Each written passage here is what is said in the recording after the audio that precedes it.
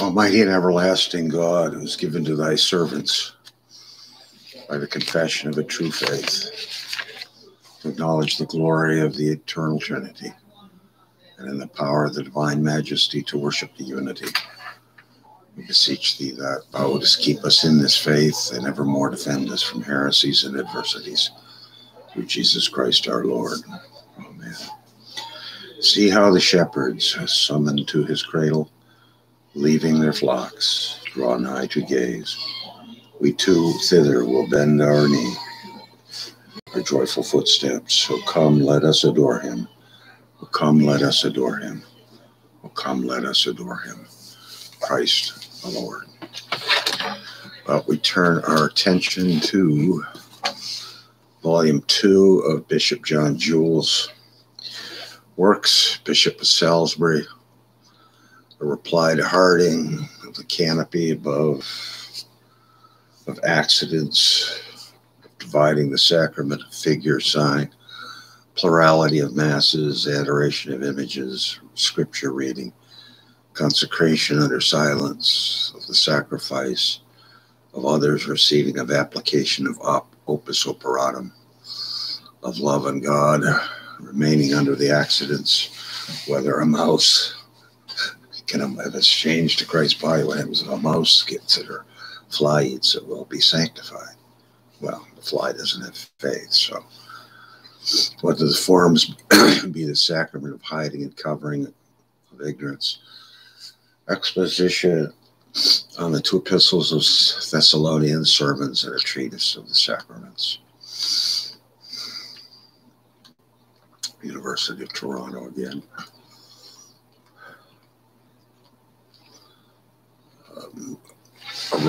Several replies to Dr. Harding. Those two had a literary duel and back and forth letters between them, and then some sermons that he's got, the treatment of the sacraments, 1,000-page book.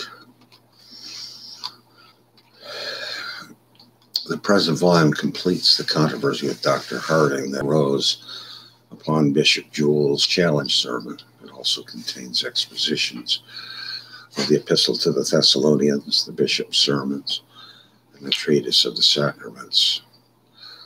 Okay, just gone over certain editions and folios that we got here, there, and elsewhere. It was done in 1847.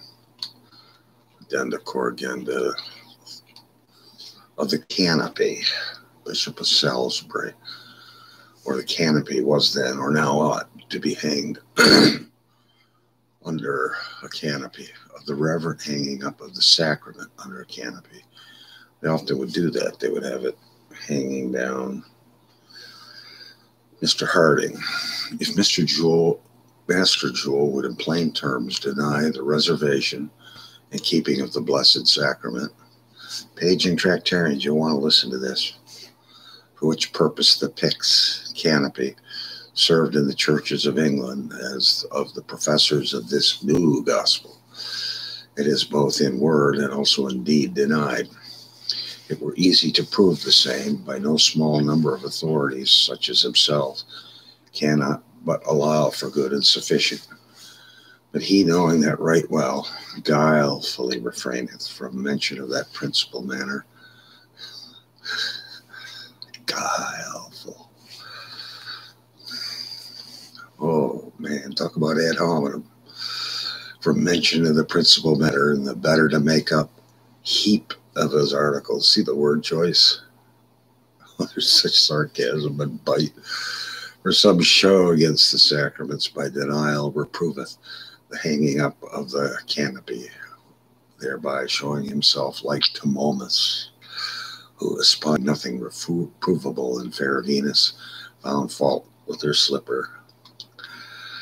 Now, what I like is Jewell puts up what the guy says, and then he puts his response. So you have an immediate comparison. You're not checking out a book here and a book there. Bishop of Salisbury, this article, as it is small of itself, and therefore might the better be dissembled and passed over, were it not an accessory to idolatry. So it is warranted of Mr. Harding's side by very simple and slender proofs, as shall appear. It liketh Mr. Harding's for his entry to solace himself and his friends withal, to call us new doctors, himself being not able hitherto to allege any one of the old doctors without force and fraud, plainly and directly, to serve his purpose. But these new doctors are neither so new nor so destitute of antiquity as these men would fain the world to believe. For touching the abolishing of the reservation of the sacrament, which Mr. Harding hath here drawn in to help out the matter, being otherwise not necessarily incident unto this article, they have the authorities and examples of good ancient old Catholic doctors in their behalf. For Cyprian said, Ponus ista recipiter, non includitur.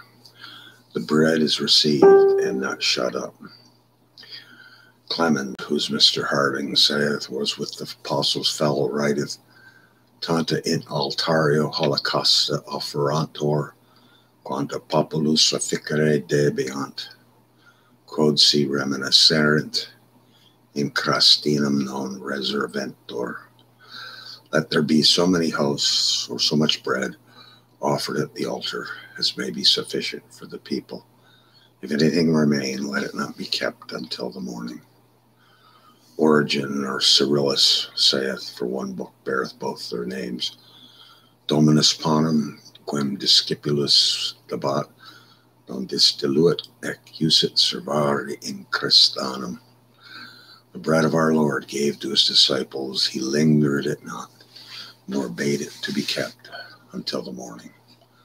His reason is grounded upon the order of Christ's institution, for that Christ said, not take and keep, but take and eat. I can't get through one page without laughing.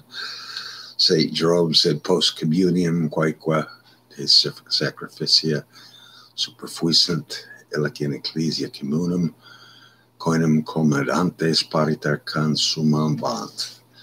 After the communion was done, whatsoever portion of the sacrifices remained, they spent it there together in the church, eating their common supper. St. Augustine likewise seemeth to say the same. The bread made to this purpose is spent in receiving the sacrament. Hesychius saith that the remnants of the sacrament were burnt immediately in the fire. The Caphora saith the same remnants in some places were given to children that went to school to be eaten by them presently in the church. The like whereof is also decreed in the Council of Madiscon. So saith Gabriel Beale, a new doctor of Mr. Harding's company. Non dedit discipulus, ut ipsum honorifice conserverant, sed dated in suia usum, deacons accipite et manducata. Christ gave not the sacrament to his disciples that they should reverently reserve it, but he gave it for their use. Say, take and eat, not take and keep.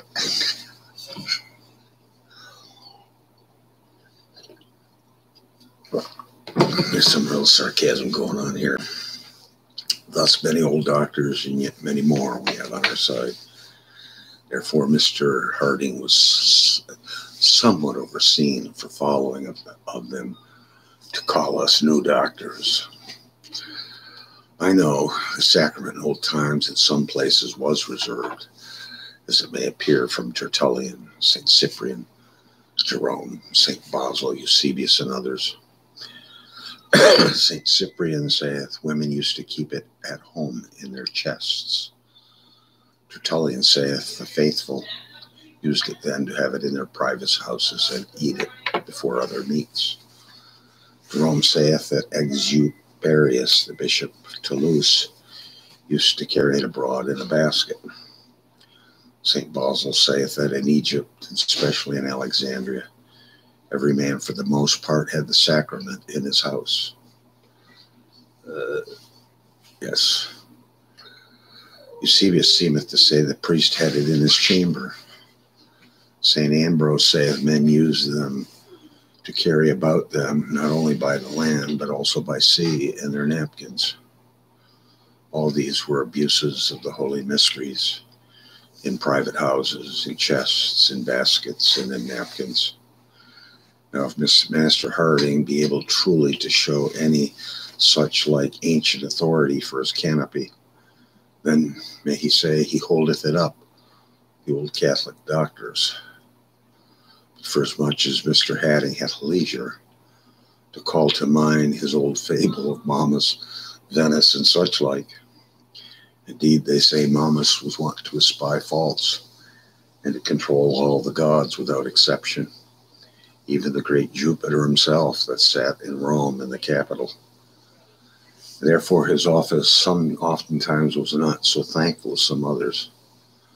But one great fault he found with Vulcan, for the making of man, for that he had set up a grate or a window at his breast, that others might peer in and espy some part of his secret thoughts. If Mr. Harding had such a grate or window at his breast, men might look in and see his conscience. I doubt not, but they should see many more sparks of God's truth than is now outwardly do appear. As for his fair lady Venus, whereby he meaneth his church of Rome, the world seeth and he himself knoweth that she hath been taken in open avowry. And Phoebus, the Son of God, with the heavenly beams of his holy word, hath revealed it. O would to God we had no cause justly to say with the prophet Isaiah, Quomodo facta es meretrix civitas fidelis. Oh, how is that faithful city become an harlot? Verily, Mama shall not need now to reprove his slipper. He shall rather have to say, O planta pedis, usque ad verticum capitis, non est in ea sanitas. For the sole of the foot to the top of the head, there is no whole part in her. For St. Bernard complaineth of her miserable state in his time.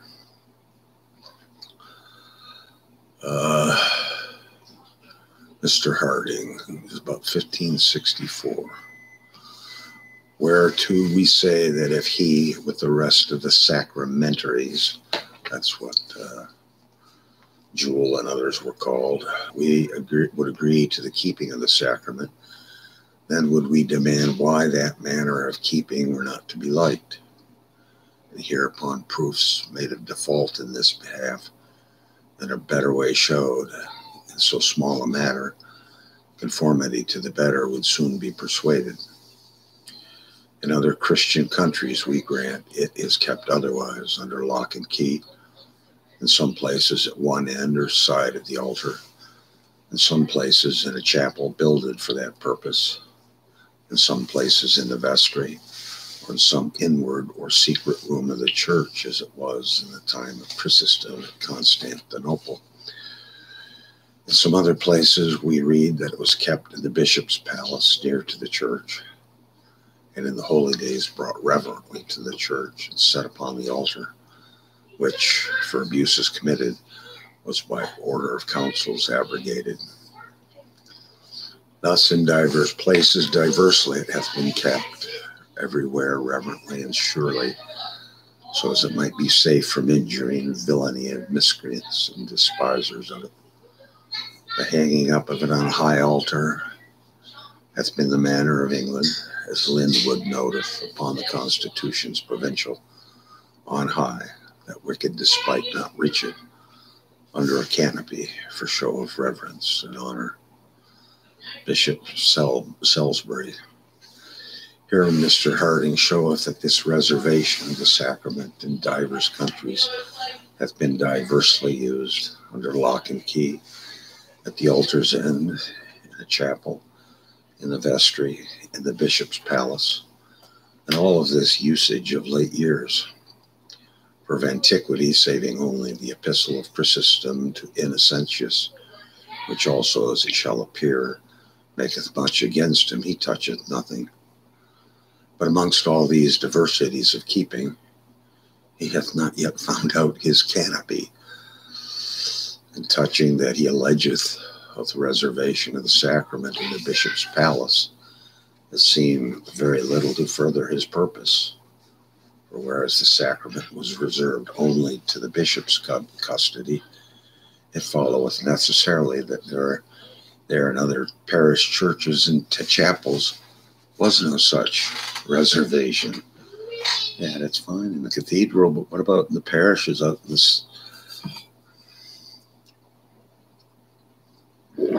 the hinterlands? For whereas the sacrament was reserved only in the bishop's custody. Okay, I read that. Chrysostom's epistle to Innocentius is a good witness that the sacrament was reserved to be received of the people at the communion the next day, or in a very short time after. For it was reserved in both kinds. And it's only been recently that both kinds has been authorized. It is clear both by the judgment of reason and also by their own cautels in that behalf that wine in such sort of quantity cannot be kept any long time without souring. And the manner in Graecia, Greece, was during the time of Lent to consecrate only upon Saturdays and Sundays, and nevertheless to communicate of the same upon the other weekdays.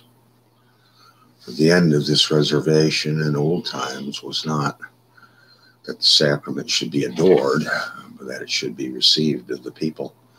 Take and eat, not take and adore. And specifically, especially the persons excommunicate. For those, skip that sentence there.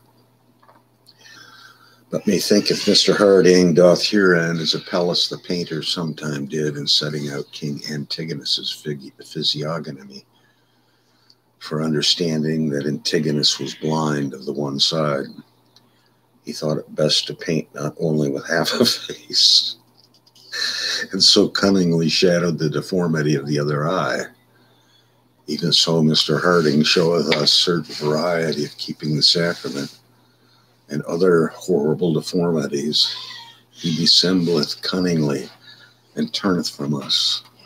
Loth I am to use the comparison, but St. Jerome saith, Diabolus unicum seprodit aperta facie.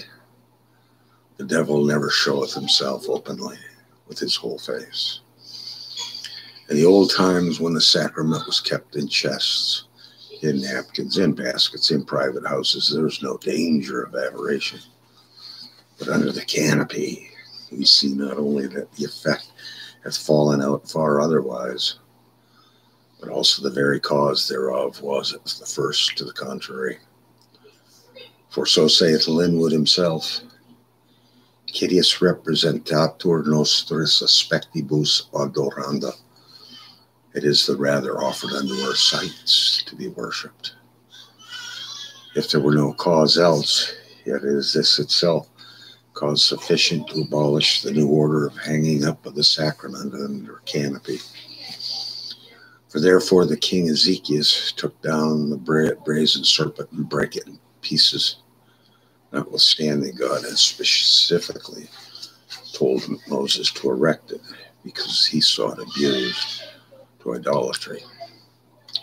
Again, they themselves, upon smaller considerations, have utterly abolished the manner of reservation that was used in the primitive church, for they will not now suffer neither lay people nor women to keep it in their houses, nor boys to carry it to the sick, as the boy then did to Serapion, nor infidels, or men not christened to wear it about them, as then did St. Ambrose's brother Satyrus. I leave the rust, the mold, the canker, and the breeding of worms, whereby that holy and reverend mystery of Christ's death is oftentimes made loathsome and brought into contempt. They themselves do testify that such things not only may happen, but have often happened.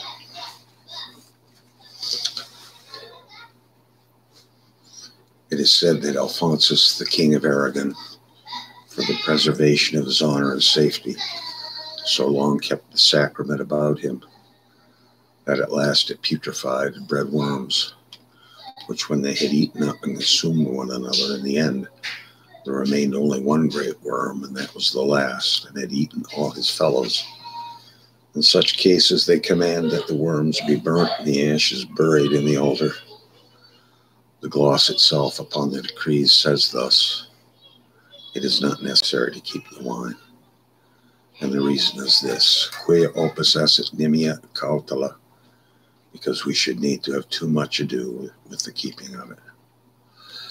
In the Council of Lateran it's confessed that the sacrament so kept hath been abused ad horribilia et nefaria facinora, to work horrible and wicked. And Mr. Harding himself confesseth that, for certain like abuses, the same reservation was in some part abolished in the Council of Bracara. To be short, touching the canopy, Linwood himself findeth fault with it, as it appeareth in the Provincial. For he writeth, Dicatur quod in loco mundo et singulare debit savari.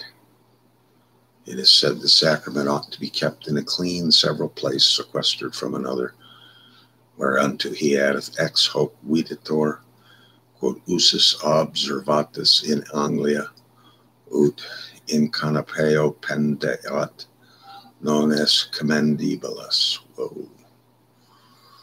Hereby it appeareth that the order that is used in England of hanging up the sacrament in a canopy is not commendable.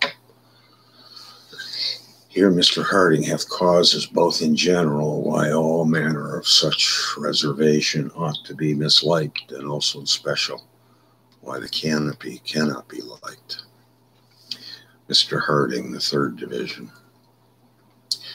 If princes be honored with cloth of estate, bishops with solemn thrones in their churches, and deans with canopies of tapestry, silk and arras, as we see in sundry cathedral churches, and no man find fault with it, why should Mr. Jewell mislike the canopy that is used for the honor of that blessed sacrament, wherein is contained the very body of Christ, and through the inseparable joining together of both natures in unity of person, Christ himself, very God and very man? With what face speaketh he against the canopy used to the honor of Christ in the sacrament, that sitting in the bishop's seat at Salisbury can abide the sight of a solemn canopy made of painted boards spread over his head? If he had been of the council with Moses, David, and Solomon, it is like he would have reproved their judgments for the great honor they used and caused to be continued towards the ark, wherein was contained nothing but the tables of the law, Aaron's rod, and a pot full of manna. King David thought it very unfitting, and felt great remorse in his heart that he dwelt in a house of cedars. The ark of God was put in the midst of skins, that is, of the tabernacle, whose outward parts were covered with beast skins. And now there is one found among other monstrous and strange forms of creatures, manners, and doctrines, who being but dust and ashes, as Abraham said of himself, promoted to the name of bishop and not chosen, I ween, to do high service of man according to God's own heart, as David was, thinketh not himself unworthy to sit in a bishop's chair, under a gorgeous texture or canopy of gifted boards, and cannot suffer the precious body of Christ, whereby we are redeemed, to have for remembrance of his honor of our part so much as a little canopy. There's something to be said with this argument. You know, if you're going to argue about taking the canopy down, because it's idolatrous, what the power of the medieval bishop with his nice little cathedral. As I do not envy Mr. Jewell that honor, by whatsoever he enjoyeth it, so I cannot but blame him for bereaving Christ of his honor in that blessed sacrament. Let's see how John answers, princes used to sit under a cloth of estate, bishops and deans under painted thrones, a cloth of ars. Ergo, saith Mr. Harding, the sacrament ought to be hanged up under a canopy. I trow it is not lawful for all men to use such arguments. In such sort Durandus reasoneth, the ark of the covenant was carried by the Levites. Ergo the Pope must be carried aloft upon the deacon's shoulders. And again, they seem by practice further to reason this. The Pope is carried upon men's shoulders. Ergo, the sacrament must be carried before him, whithersoever he go, upon a fair white jennet. And whereas it liketh Mr. Harding thus merrily to sport himself with bishops sitting under painted boards, certainly I reckon it much fitter for the Church of God to have painted boards than painted bishops, such as he that claimeth to be the bishop of all bishops, and yet doth not indeed any part of the office of a bishop. The bishop's chair or stall is appointed at the first as a place most convenient for him to read and to preach. But what needeth more? Such vanity of words should not be answered. He didn't answer it, John. For the rest, God commanded Moses to make the tabernacle, and also showed him in the mount in what order and form it should be made. Neither durst Moses or his workmen add or minish, or to alter anything of their devices, or to do anything more or less other than God has appointed him. When David of his devotion would have built a temple unto God, God forbade him by the mouth of his prophet Nathan, and said, Thou shalt build me no temple. Afterwards Solomon set upon to build the temple, not when he would himself, but only when God had so willed him. Neither followed therein any part of his own fantasy, but only that self-same plat and proportion that God had given to his father. Here mark, good Christian, in every one of these examples, God hath bridled our devotion, and hath taught us to worship him, not in such sort as may seem good in our own eyes, but only as he has commanded us. Yet can Mr. Harding, by his cunning, apply every of these same examples to prove thereby that we may honor God in such sort as we ourselves can best devise. That was evermore the root of superstition. And therefore Almighty God saith, My thoughts be not your thoughts, or my ways as your ways. Whoever required these things at your hands? Mr. Harding would fain in all that he would take in hand be called Catholic, and yet nevertheless maintaineth mere particular devotion, used only within this realm, and that only within these late few years, and either used or known in any other Christian country or else, therefore such as can in no wise be called Catholic.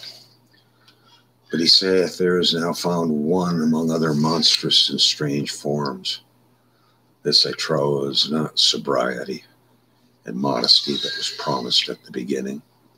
Such eloquence would become better some other person than a man professing learning and gravity. Herein I will gladly give place to Master Harding. It is rather a testimony of his impatience and inordinate choler, and good proof of the cause. Certainly if the sacrament be both God and man, as here I know not how ungodly it is avouched, then is this very simple honor for so great a majesty. Undoubtedly this is very strange and monstrous doctrine, that teach the people that Christ, being both in God and man, and now immortal and glorious, may canker and putrefy and breed worms. The time was when whoso uttered such words of blasphemy had been reckoned a monster among the faithful. But this is the just judgment of God. He giveth men up unto a reprobate mind, to turn God's truth into a lie. I trust our doctrine abridgeth not any part of God's glory. We adore him as he's commanded us, sitting in the heaven. And therefore, O Master Harding, ye have burnt your brethren, oh boy, and scattered their bones upon the face of the earth, and wrought upon them what your pleasure was, only because they would not be traitors to God and give his glory to a creature such as bread. Chrysostom, expounding the complaint of Laban against Joseph for stealing away his good, writes, Quare Deus meus furatus es. And we'll call it here a little over time, but verse 5 of Christmas hymn 83. Child, for us sinners, poor in the manger, we would embrace thee with love and awe. Who would not love thee, looking for us so dearly? Oh, come, let us adore him. Come, let us adore him. Oh, come, let us adore him, Christ the Lord. Let us pray. Worthy is the Lamb that was slain to receive power and riches, wisdom and honor, glory and strength and blessing. Amen. Godspeed.